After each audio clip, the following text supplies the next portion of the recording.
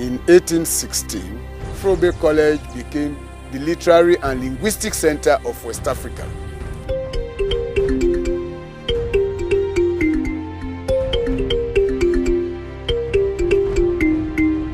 As I was graduating, the thought was, I've got to go to Fourah Bay College. Wow. I looked forward going to this place and I got my admission. It was dream of me. Na fotringa trangawani sai solo like a big cotton tree. So when bureka with the wala they no go able. You see, they looked at us as being VIPs. Going to Fourah Bay College, I became exposed. Fourah Bay College was a mixer. It was a university that brought people from the sub-region and from Africa together.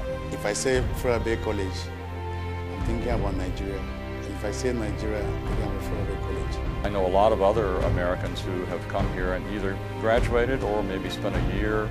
And still, even today, we have Fulbright scholars virtually every year who come and spend time at Fourah Bay College.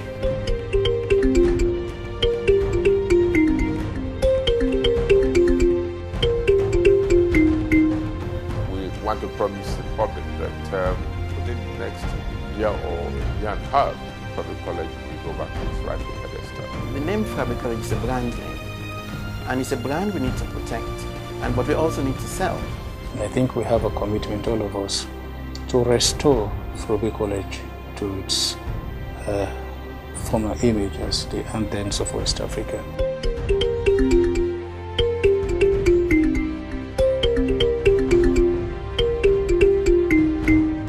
I am proud of Fourah Bay College. Yeah, I'm a proud Fourahbite and proud that I went through the great institution that has made me what I am today.